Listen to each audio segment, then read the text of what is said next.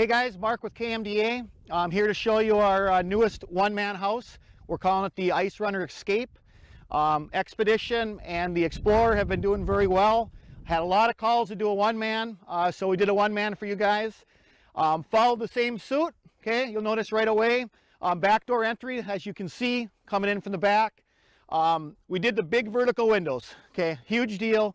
No other one-man has windows this size. So we've got 3 of them, left, right, and center, of course. You know, great if you want to tip up fish out of it, but also just if you don't want to feel so enclosed, open up the windows, it feels real spacey in there.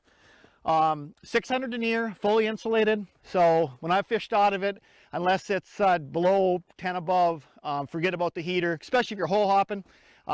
Go in, sun's out, you won't need to start the heater. So very warm house. Also followed suit. If you look at the house, it's skirted all the way around. So up here, when we're fishing out of Minnesota, we always have snow. I just like to bank the edge of the house. We don't need a lot of ice anchors when it's like that. But out east, when you don't have a lot of snow, it does have the tie downs, of course. So you've got a tie down in each corner that you can certainly put down your ice anchors and make sure you're good to go.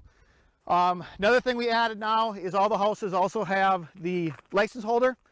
Some of the states out there require a license to be on the house.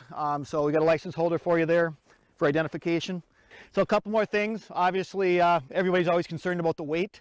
We've got the Escape down to 38 pounds. So 38 pounds. Of course, what everybody wants out of a one-man is just a quick flip. And away we go. We do also include the sled cover with it. So sled cover, just like the other ones, it's got a middle zipper on it that I'll show you, so you can get at your gear quick. But I want to show you the room it has in it. Just for instance, an auger.